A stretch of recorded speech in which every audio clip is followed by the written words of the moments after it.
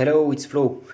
Today I will just show you how to know if your HTC One S is a Snapdragon S3 or S4, because we have heard that HTC has installed different processors on his HTC One S, so there are S4 and S3. You can't install a ROM custom for an S4 on a S3, and you can't run an RAM from a S3 on a S4.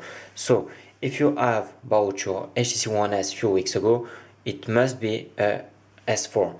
But if you have bought it just a few days ago, it could be an S3. So how to know that? You can't really know if this is a S3 or S4, but you can estimate it.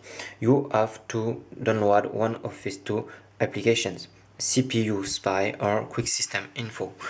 You have to launch it. Then you can know what is the timing state from your CPU. If there is about 1.5 giga, it must be S4. If it's about 1.7 giga, it must be S3.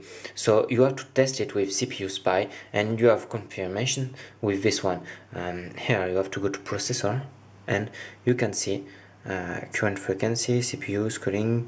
Okay, here you have 1.5 giga, so it is S4. If one of you have a S3 and could see here 1.7, I just want a picture. If you can just send me it. Okay, so thanks to have seen this video, and be careful about installing ROM custom on your HTC One S. All my videos will be for S4, so I'm sorry for S3, but if I can, I will buy a new one later. Okay, thanks, and say me if it's working.